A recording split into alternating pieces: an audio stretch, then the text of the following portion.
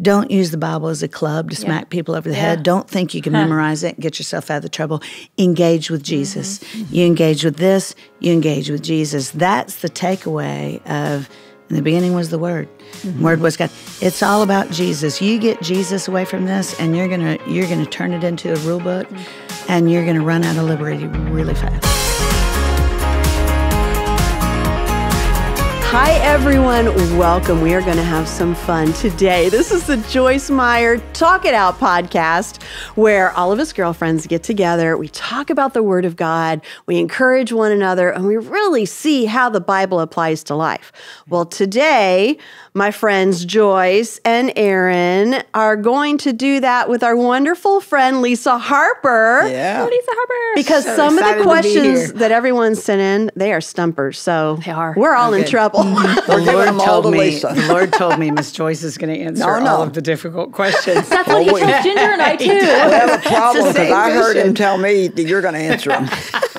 He's so excited. That doesn't really work, does it? If he's telling all of us that someone else will answer. It's going to be a We quiet. better tell the people they're hard to answer questions from the Bible. Yes. that's a good So note. the great thing about the Bible is it has everything in it. Oh, everything. I mean, some people think about the Bible as just a book of rules, maybe, Right. or something Right. too high. I think a lot of people, that's how it's been taught to them. Yes. Yeah. And I actually have told Missy, we like to call them promises and parameters. Because I said, my little girl, I told her that, we tend to think of it as punitive. And I'm like, it's all promissory. But when God gives you what a lot of times we call a rule, it's like those velvet bumpers at the bowling alley Yeah. they have for Yeah, kids. right. It's to keep you in his promises, his Yeah. purpose. Right. So it's really not punitive. It's for our good. Yeah. It's just I think all too often it is taught as a rule book Right. It is. instead of as a love story. And there's so much more. And love story is one of those, probably the strongest aspect of what God's word is. But a lot of people are shocked when they start reading. it's spicy. Because it's spicy, it's Talk about Song of romantic. Solomon. Right. It's Yeah. bloody and gory. Yeah. Right. It's like, it's got a little bit of everything. It It's really pay-per-view. covers life.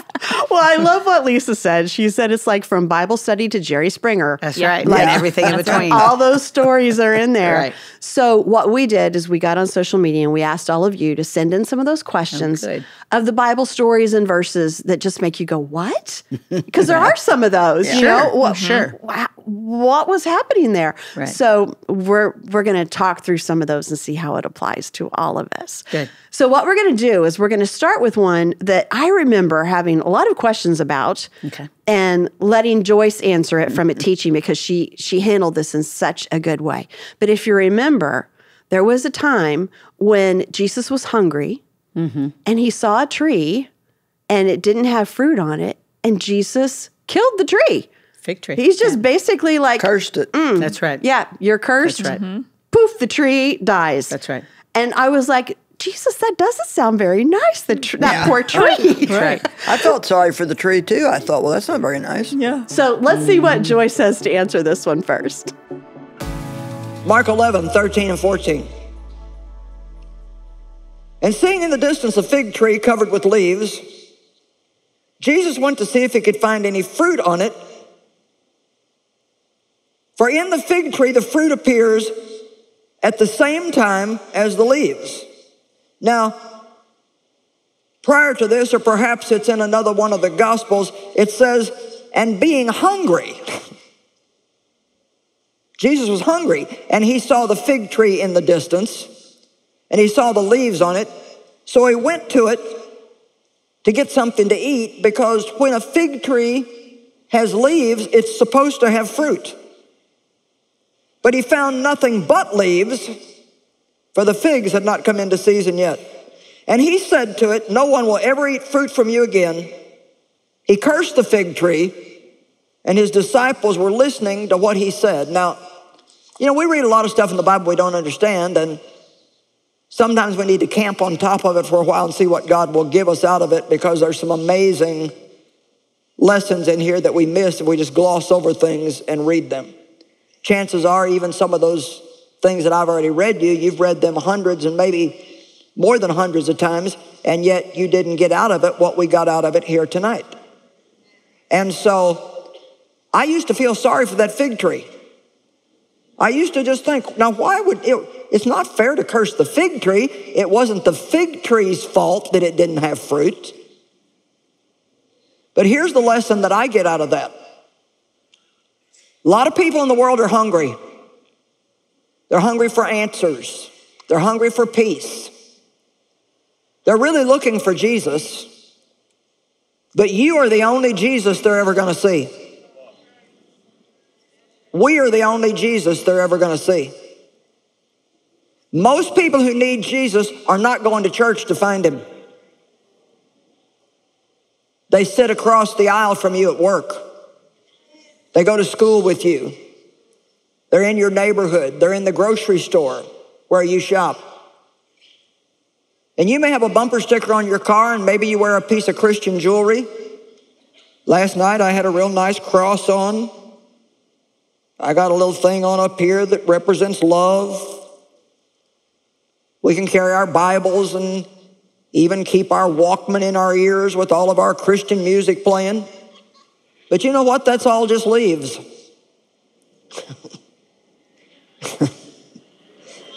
What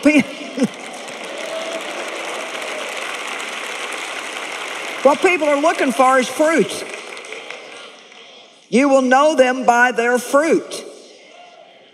If you want to, you can even take all the Christian jewelry off and just walk in love and be patient and be joyful and be kind. And at least if you're going to wear the stuff, put the fruit to go along with it. Don't just look like somebody that might be able to help them because you got a bumper sticker on your car, but then when they come to you,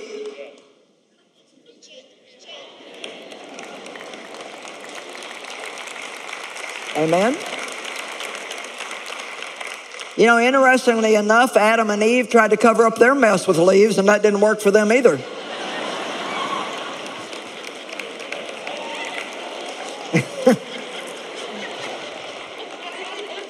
Come on, we need a little bit more than leaves if we're going to impress the world.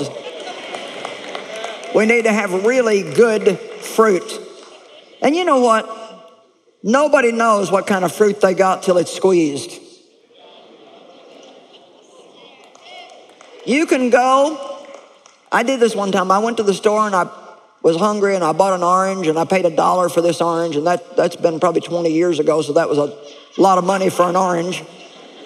And I got that thing out to the car and I was so hungry and I broke into it and it was dry and tasteless. It looked pretty on the outside, but it was so dry and so tasteless. Well, many times our lives are like that. We look pretty on the outside. We got the outfit on. We got the bumper sticker. We got the right jewelry. We got the right Christian lingo. We go to the right church in town. We go to the biggest church in town. When somebody squeezes our fruit,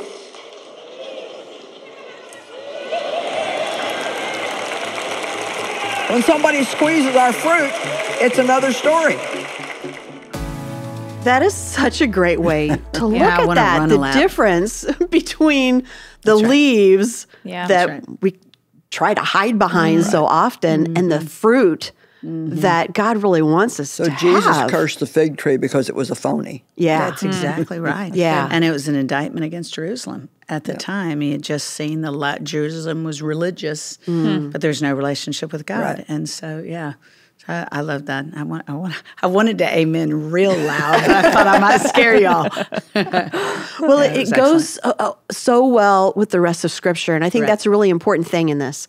Is the Bible tells us that it's not okay to be lukewarm; that we're going to be spit Right. out at that That's point. That we have to be on fire for Him. Right. And so when you look at Scripture and we pull out one thing that doesn't make sense to us right away. We have to look at it as a whole. Yeah. That's right. Right. Because then we learn so That's right. much. Yeah. But in the meantime, we've got a lot of those one things that we want to ask you guys about, because there's some craziness in there. And Lisa, you brought this up.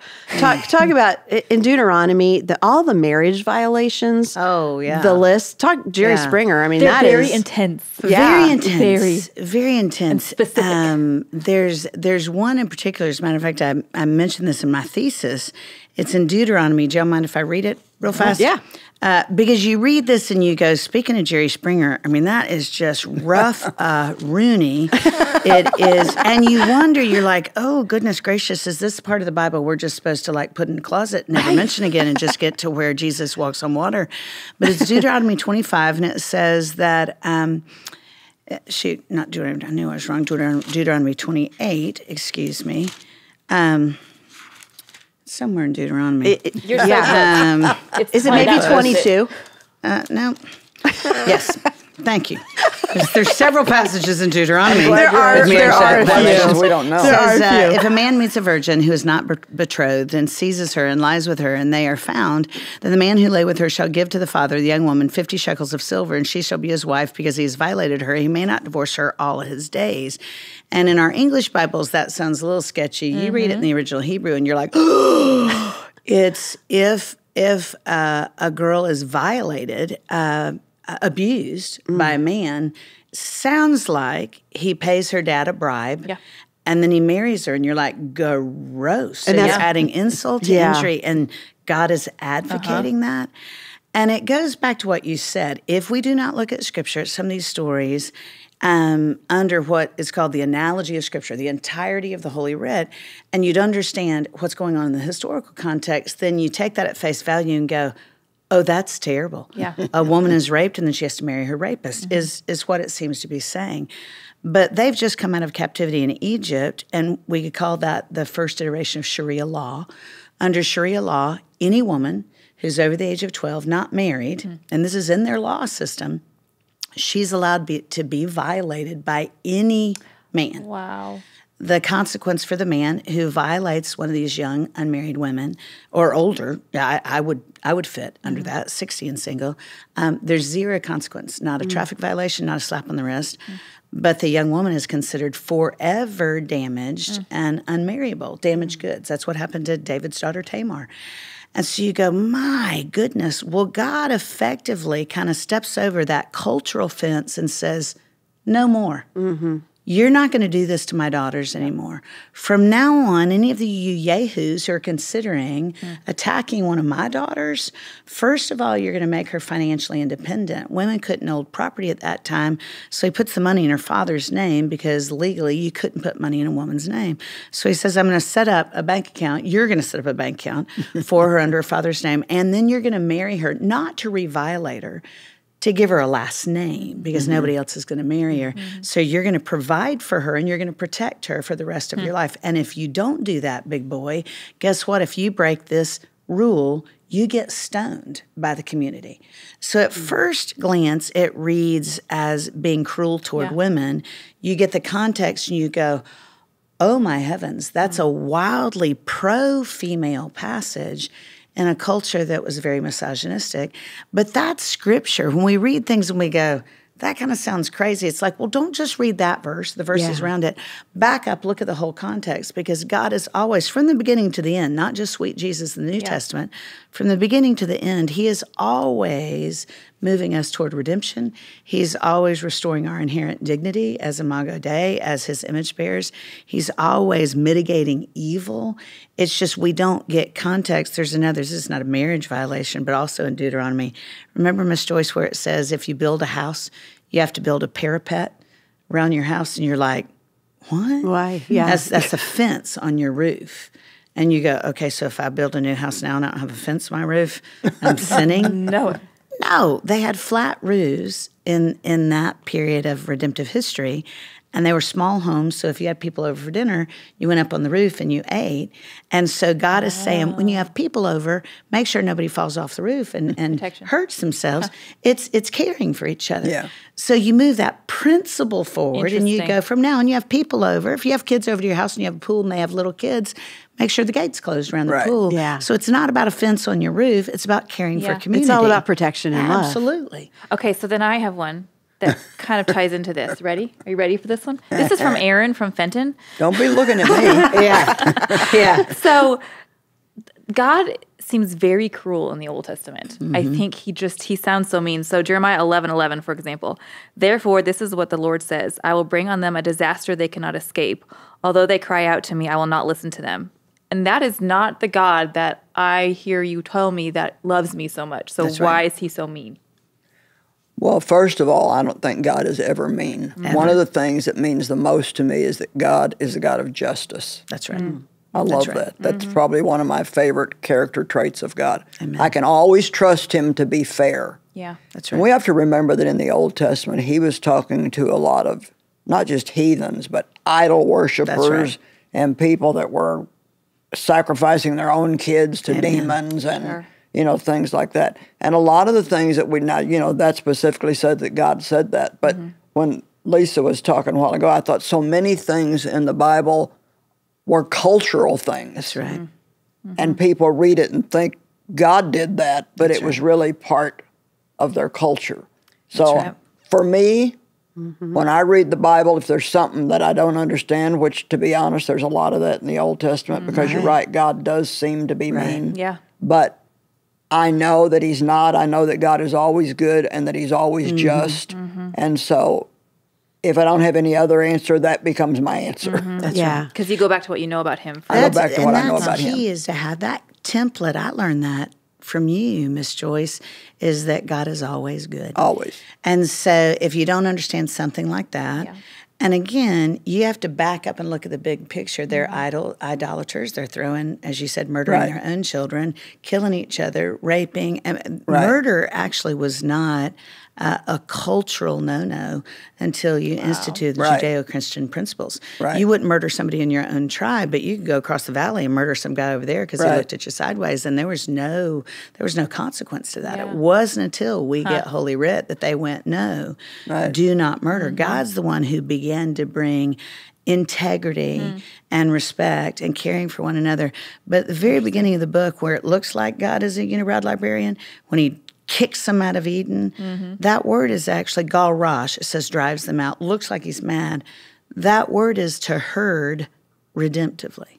He's moving them toward repentance and redemption. So God's people there are just hellions. So he says, I'm going to herd you toward repentance. There's going to be discipline involved, because otherwise you're just going to go right back to idolatry. So there's going to be discipline. You're going to go, no, don't spank me, Mama, don't spank me. You're still going to get a spanking because that was so serious you could have died when you ran out in the street. But I'm moving you toward this for redemption. And so anytime he looks mean, I'm like, back up. He's never mean. He's always good. And, on the broader, just looking at this more broadly, I'm just sitting here thinking, the Old Testament clearly shows us how trying to live under the law increases sin. Amen. Because there was so much sin, the things that you're talking about marriage. And, it always bugs me that when a woman was raped or there was adultery, she got punished and the guy got nothing, Well, I don't think that was God. No. I think that was all cultural. That's right. And I think it really helps us to remember that and to always remember. See, for me, the answer to all of it becomes simple when I simply say, I trust that God is good. I know that He is love. And so if I don't have to have the answer. I think when we have to have the answer to everything, that's why a lot of people find it very difficult to believe. Right. And I think I taught as a fancy phrase in seminary, microsmal redemption. Say that again. Microsmal. Microsmal, like little, like bits. Micro. So you see, Miss Joyce preaches this all the time. You go back to Old Testament culture, the cultural parameters were so cruel. So cruel. You could beat a slave to death, and that was within the parameters of the law. One of the very first things he tells his people when they come out of Egypt is you can't beat a slave more than 40 times. Prior to that, it was 200 times and 5 open wounds.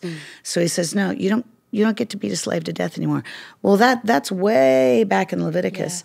Now come all the way forward to Paul's epistles. There's no more slavery. You're not just not beating each other. You're turning the other cheek. So you see this arc of redemption. And I asked one of my professors once, I was like, well, why didn't he just way back then said, don't beat each other?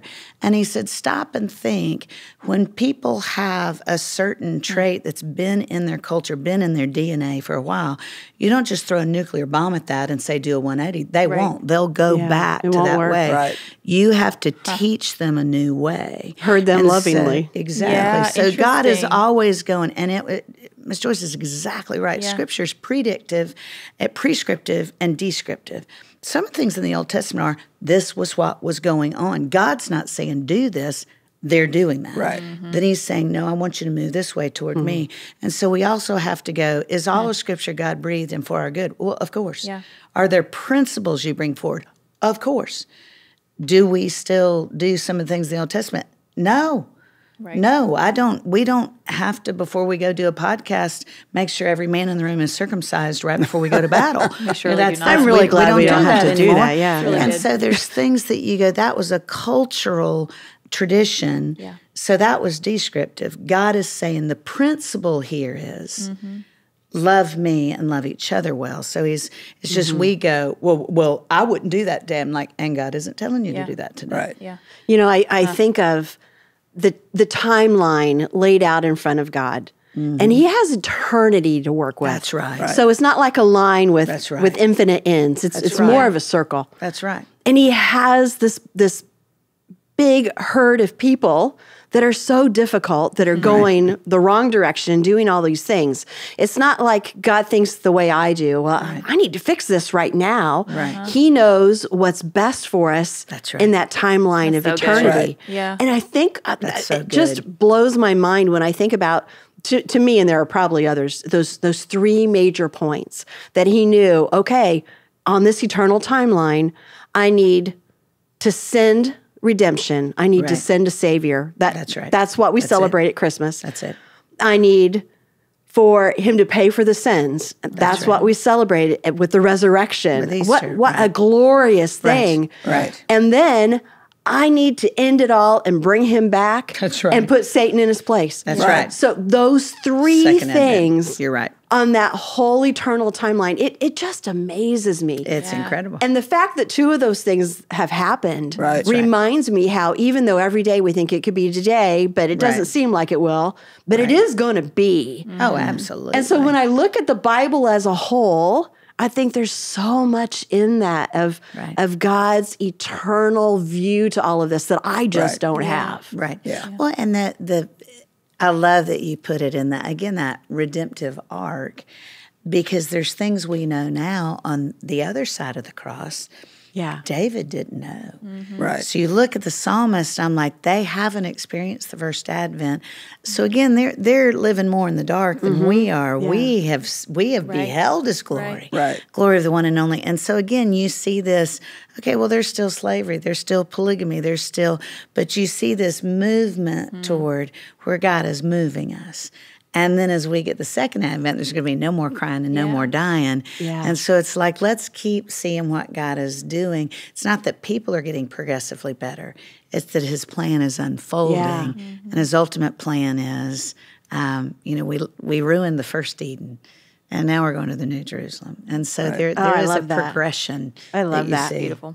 Well, okay. Joyce and I both love sci-fi. You know, a little bit of mystery, a little We're a bit little of weird. Okay. and that makes it makes me Okay. feel good that we have A that good connection. monster movie. There's nothing like Do you it. watch Exactly. Star Trek with her? Yeah, I've watched Star Trek, but I don't watch it with her. Nobody does. So talk about the Bible having everything. I mean, Right. we need the supernatural in our lives. Absolutely. And the Bible is definitely a supernatural story, but here's one that blows my mind and I don't Erin told me she understand wants it. to answer it. Yeah. Okay. Yeah, I love sci-fi Okay, in general. Erin, here you so go. Feels right at my alley. In Genesis chapter 6, it talks about the Nephilim. Oh, I can't believe you're going here. This is awesome. Somebody's Okay. got to do it, right? Okay, this Somebody's is got to awesome. bring it up. This So is it awesome. says the Nephilim were on the earth in those days, and also afterward, when the sons of God went to the daughters of humans and they had children by them. Right. They were the heroes of old, men of renown. What? Yeah, what does that mean? It means that angels and people had children, and they were called the Nephilim. Yeah. And they were like big, glorious. I trust God. There's my Heroes. Right? Me too. I'm a Joyce on this one. A lot of I hear that, and I'm like, what? A lot of theologians think that is where Goliath came from. Ah. And some people say it was a genetic issue, and then others think. And then do you remember after David kills Goliath, he didn't deal with all the evil? And then there's a whole second, it's not as famous as the first one, but there's a whole nother, basically the sons of Goliath that David has to deal with again, and he can't handle them by himself. He needs help. And there are scholars who think those are actually Nephilim. Wow. I trust God. That's where I am. I'm like, I don't know. I don't Sometimes know. I wonder if God put some of that stuff in there just to see if we would trust Him. Are you paying attention? This is just Well, a I little think, too, test. you filter the mind of God through the human mind understanding, and then it comes out of our mouths. We're going to get it distorted at some No level. kidding, I yeah. don't want a perfectly knowable God. If I can wrap my dinky mind around all that God is, that's a small God. And so there's places where I think the most honest thing is also the holy thing is to go, He's so much bigger than my mind. Yeah. Now, God told me one time, He said, don't you realize, Joyce, if you could understand everything about me, that I could know that I would no longer be your God. That's right. That's exactly right. There has to be a certain amount of He'd be a mystery. proposition you had memorized. You know, God is instead of a mysterious. holy. We can't Amen. we can't figure Him out. Amen. And people that are extremely, not all people, but some people that are extremely intelligent and they're real mental people, they have a very hard time believing. Yeah. Because Jesus said, you must come like a little child. That's right. And so I just decided, after a few years of trying, driving myself crazy, Right. I just trust God. Trust God. I'm gonna trust Him with my life. I have nothing better to do with it. Yeah. And Right. if I get to the end of this and I'm wrong, I didn't lose anything. But if you don't trust God, and you get to the end and Right. you're wrong, you've lost everything. And So- what I would say to whatever brilliant person sent in the question about the Nephilim Probably is, Erin from Fenton. Okay, Erin from Fenton. That was actually just my question. Actually, really. Okay. Well, I mean, I actually read a book on the Nephilim, and it was so interesting. And I'm not sci-fi, and I was still like, this is awesome. And here's the thing. At the end of the book, John says, if we were to write everything there was to know about God, right. there wouldn't be enough books. Right. Yeah. So you go, okay, the question about Nephilim is not definitively answered. But what that proves is the Bible is not boring. No. Very And I true. meet so many people who do think the Bible's a rule book or a textbook. Yeah, for sure. They engage with it as a proposition to be studied instead of a perfect, holy God who condescends to be close to us. So Nephilim, that's like we get to have all of eternity to go, what exactly? Okay, were there some? Were there? We get to ask God, but it makes me, don't ever let somebody say, check your mind at the door. God says, love me with all your heart, all your strength, and your mind. Bring your questions. Bring your curiosity to God. And that has He meant so won't. much to me as a questioner. Awesome. Yeah, I mean, absolutely. that God loves me enough Yeah. to let me do that. To let you do that. And Yeah. you might not get your question answered in a way that as a human we can understand it. Yeah. What you will get is God's presence. Yeah. Right. And I love that sometimes with my daughter, because she stumps me all the time, but instead of going, Missy, I'm the mother, that's not, I'll go, Because I said honey, so. that question is awesome. I don't know. Let's think about it. Yeah. Obviously, God is perfect and knows everything, but He doesn't ever tell us, don't bring your questions. Yeah. He says, bring them to me. Makes me think about what you told me, Joyce, recently about how I was thinking that God does everything on purpose, which is true. But you said something about how sometimes He just does things for our enjoyment. And the beauty of the earth is maybe just because He loves me and wants me Right. to enjoy it. And I had to step out of there's a solution and a process and a reason for everything. Maybe it's just because He loves me. And Yeah. Maybe it's just to ask. jonquils. Yeah. One time I saw this beautiful little purple flower that was growing out of two rocks. It was in Right. a hidden place where nobody was ever going to see it. Right. And I just said to the Lord, now why did you put that beautiful thing there where nobody could see it? He said, because I like to look at it. Yeah. I mean, Okay. absolutely. Every year, I love all the seasons, but you know how at the end of winter, you're like, all right, I'm ready for it. I'm ready to Yeah. warm up.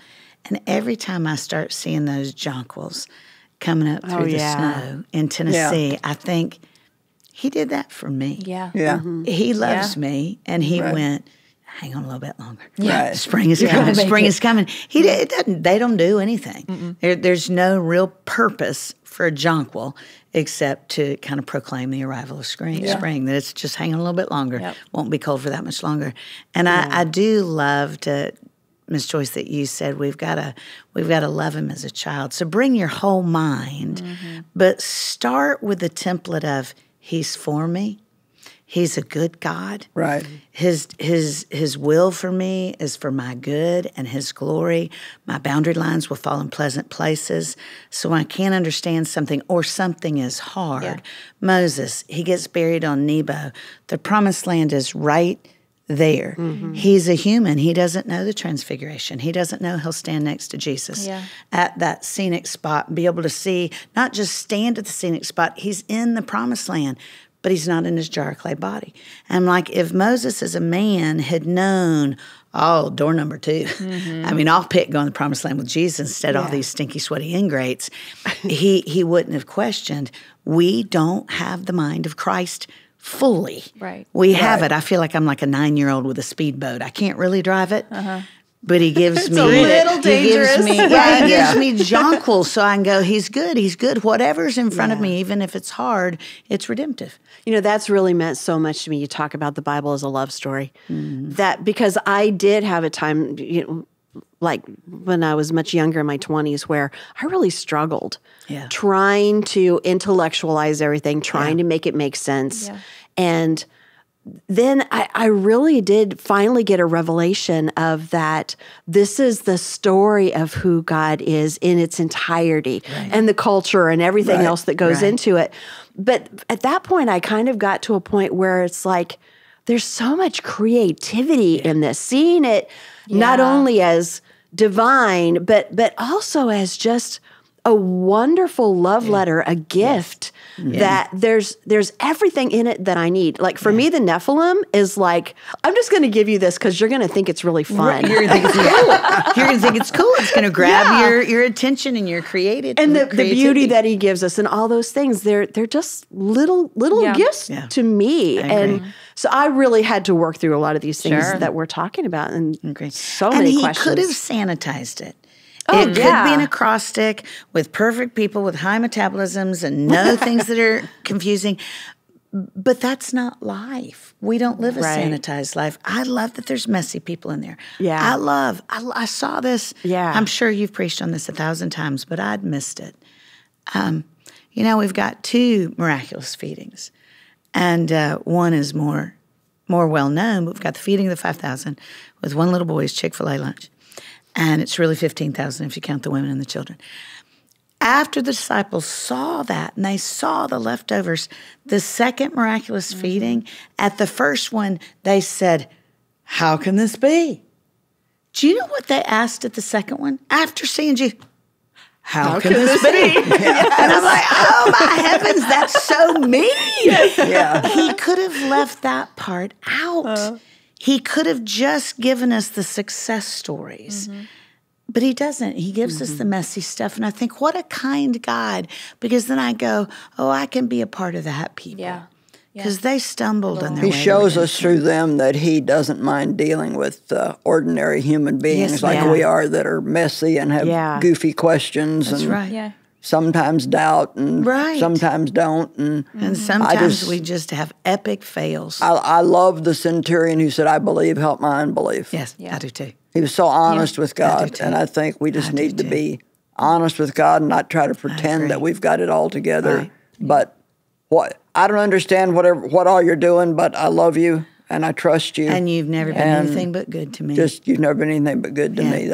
I just think, for our viewers today, out of all of this, I always like people to have a takeaway. I want them to just know that no matter what kind of question they come up with in the Bible, one day they'll get an answer because the Bible says that when we get there, we will know him. That's right. And know everything that he knows. We'll be like him and have all the answers to everything. But I can wait until then. Sure. And until then, I can trust him and love him and believe him. And I think there are some unanswered questions in the Bible just as a test for us to see if we will trust him Yeah. and believe him. And it kind of brings us to him because we're digging in and asking. Right. It keeps us close. Okay, I've got another one. It reminds me of what you just said. This one is John 1:1. The Word was God, and He In the is beginning God. Was the Word, the yes. Word was God, and the Word, yeah. What does That's an that awesome mean? one. Because it's like you said, it's very poetic and it's beautiful. But in my literal mind, I'm like, no, the words those are words, and He's God. So what does that mean? But Jesus is the Word, and he is also God. Yes. Jesus is the Word made flesh who came to dwell among us. So he actually is the Word, but he took on flesh, and he came here and lived among us and left us his words written down.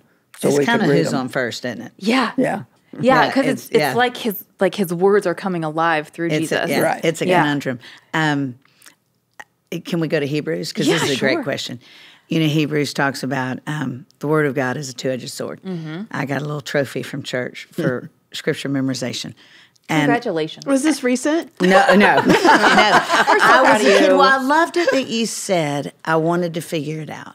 I ran scared for so long. And I led with my mind, not because I have an especially sharp one, but because I was afraid if I first of all, there was some abuse in my background, so if I could figure out a room, it meant I would know who would be dangerous and would drag me into the dark and do something. But I thought if I can figure stuff out, I won't get hurt. Yeah. Right. So I tried to figure it out so I wouldn't get Protection, hurt. yeah. And to pose, to look smart, because I thought if anybody looks under the hood of my life, I'm not going to be accepted anywhere. I always felt like a fraud. And so those things I go, oh, crud, I have no idea what that means. And I think I'll hurt God's reputation if I don't know. I was in a class, and this professor was talking about Hebrews. In the beginning was the Word, my little verse I'd memorized, got a trophy for. And he said, you know, when was Hebrews written? We were all like, well, between 60 and 70 AD. When did we have the first New Testament canon? 392, I think, Council of Hippo, or one of the smart councils. And he said, yeah, the word there for word is not an inscripturated Bible. They didn't even have Bibles. Right.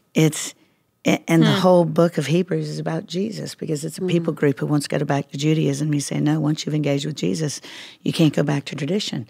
It won't give you contentment anymore. Yeah. You won't be satiated if you don't have Jesus. So in the beginning was the Word, and the Word is a two-edged sword. They're not talking about a leather-bound Bible. It's talking about Jesus. Wow, that's really interesting. You can't wrap your mind around that perfect. Well, if you go on and read the rest of Hebrews 4, it says, and he judges our well, it can't be talking about Bible judges. Bible is that's not, it's talking about Jesus. Yeah. But when you segregate Jesus, the Word of God, from an inscripturated, sometimes leather-bound or imitation-bound or on an iPad, promises and parameters of God, that's where we get in trouble. Yeah. That's where you get religious. That's where you lose the relationship. Can you wrap your minds around Jesus is the Word? The promises of God are, I'm going to send a Redeemer. That's the spoken Word of God. Can you wrap your mind around Jesus is the promise of God wrapped in flesh? I can't. Yeah, we have it because we've read it for so long. Big enough for that. Wow. But you go, oh, wowzer, Rooney. He's talking future. He's talking present. He's talking. So what's the takeaway from that? Don't segregate Jesus from the Bible. Don't use the Bible as a club to smack people over the head. Don't think you can memorize it and get yourself out of the trouble. Engage with Jesus. You engage with this. You engage with Jesus. That's the takeaway of, in the beginning was the Word. Word was God. It's all about Jesus. You get Jesus away from this, and you're gonna turn it into a rule book, and you're gonna run out of liberty really fast. It also takes you to those. Go ahead. No, you go. Just quickly, it takes you to those places where we hear people saying, "Well, God wouldn't do that." Yeah. The things that are in the Bible, God wouldn't do those things. I mean, that is literally separating God and Jesus from what the Bible said. When we do that is when we get in trouble and it doesn't make sense. Good point. What were you going to say, Joyce? I forgot. Oh, But you can say, I don't understand why God did that. Absolutely. That's okay. He doesn't say give thanks for all things. He says give thanks in all things. You can say, I don't understand this. I don't know why he did it. I don't know why I was buried on Mount Nebo and the promised land is right there. but he's a good God. And so I can rest in my unanswered question, because what I really want is presence. Yeah. What I really want is who God is. I think a lot of times when you get these questions that are great questions, people are trying to figure all the hard things of Scripture out. What they're afraid of is that he's not real. Yeah. So they want to go, well, maybe, there's an error there. It's like, well, yeah, there's an error there. They wrote it for way a computer, so there's a few little textual variances. It's never about Jesus. It's never big.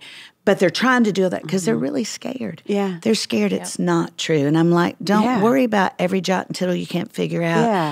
Yeah. Lean into Jesus, and he'll give you that peace you're so desperate for. I think that's so good, because I think so much of it is a struggle to fit Jesus into our culture. Amen. And we can't understand how those things can coincide with how culture is today. Right. And we cannot reconcile the two together. Right. But that's because we have removed Jesus from that conversation. Well, so we have to read culture through Scripture instead of Scripture through culture. Yeah. And I think there are things increasingly, and I love the world we live in. It's beautiful and broken. But increasingly, America was founded on Judeo-Christian principles. Well, we're a post-Judeo-Christian principle world. You don't have even civil litigation that's based on the principles in Scripture anymore. So we all panic, and I'm like, the gospel was always countercultural. Go back to Greco-Roman times. Don't be afraid. Yep. He's given us a template for how to live in a world that doesn't agree with God's word, and it works. It's just we won't have as many likes as we want on social media. That's really good. That's really good. There are, of course, it's not just Old Testament, like you brought up. There are a lot of New Testament things too that we read, and we think, well, what does that mean? And one of them that people asked about is what Jesus would tell different people. So, for instance, he told the rich young ruler, Go sell everything. This is the only way that it's going to work for you. And he told someone else, don't bury your dead father. Right. Come with me now. And that just seems like, whoa, that seems so harsh. Right. And so questions like that, the different ways that Jesus dealt with people, how do you handle that? Well, both of those issues I've settled in my mind. What was the first one that you brought up? The first one was when he told the rich young ruler that you would have to give everything away. Well, that was really a test for him. If he wasn't trying to take anything away from him. That's right. If the boy would have done it, he would have ended up with 100 times more than what he gave away. He walked away disappointed, it says. That's right. Yeah, he walked away disappointed because he wanted to keep what he had. Yeah.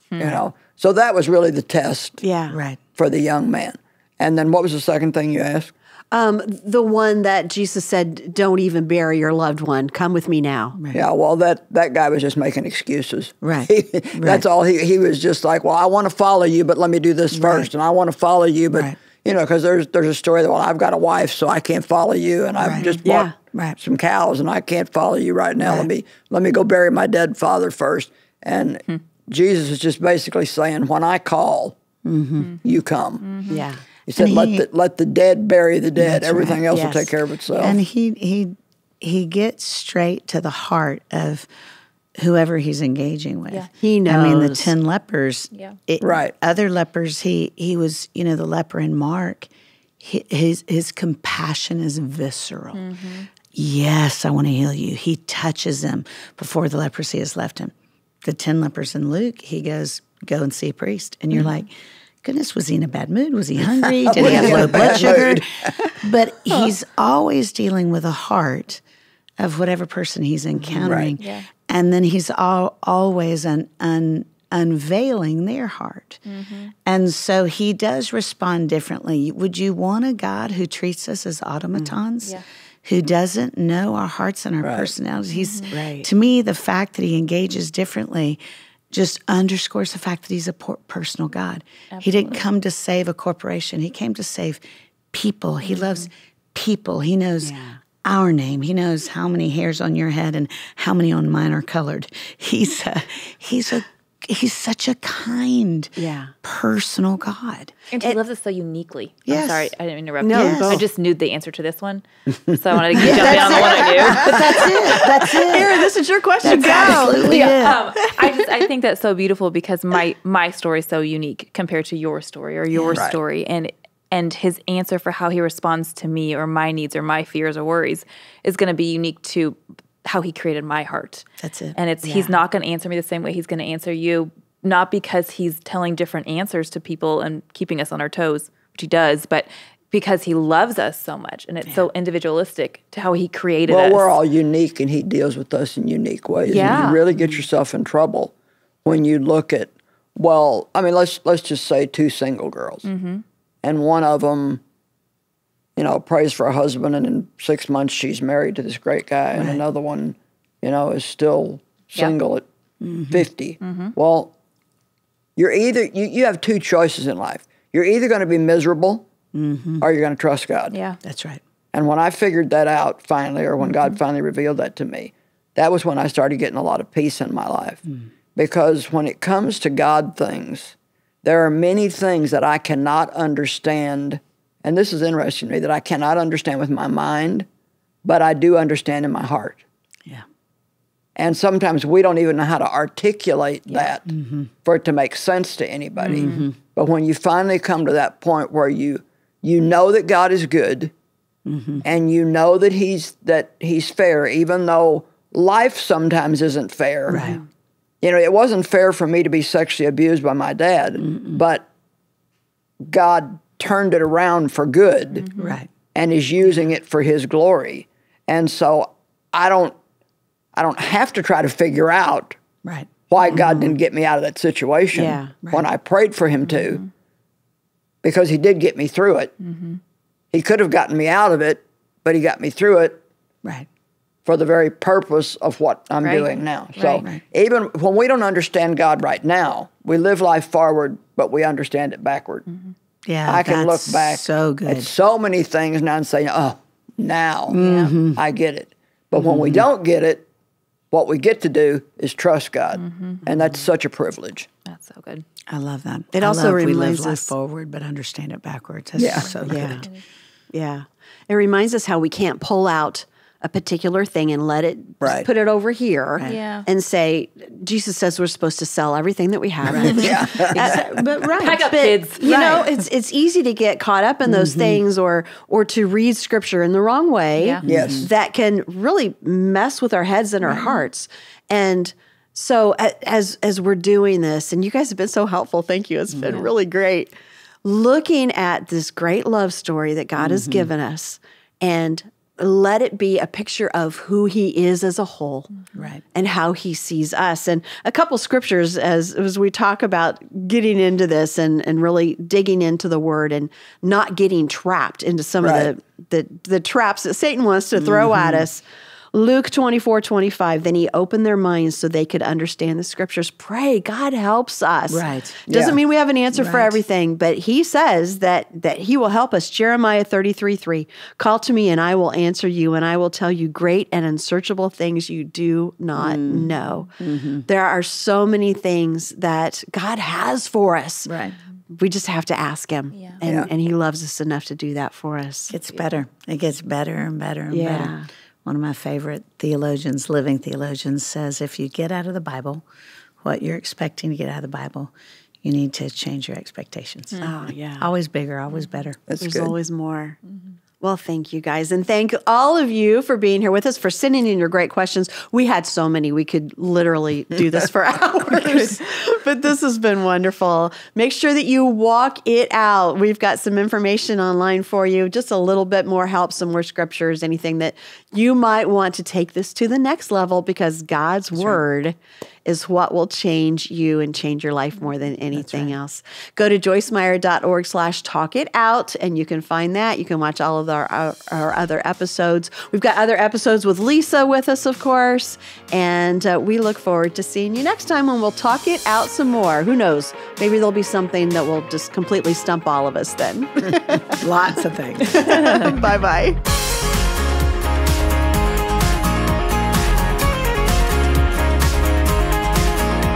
I can't believe you brought up Nephilim. I love Nephilim.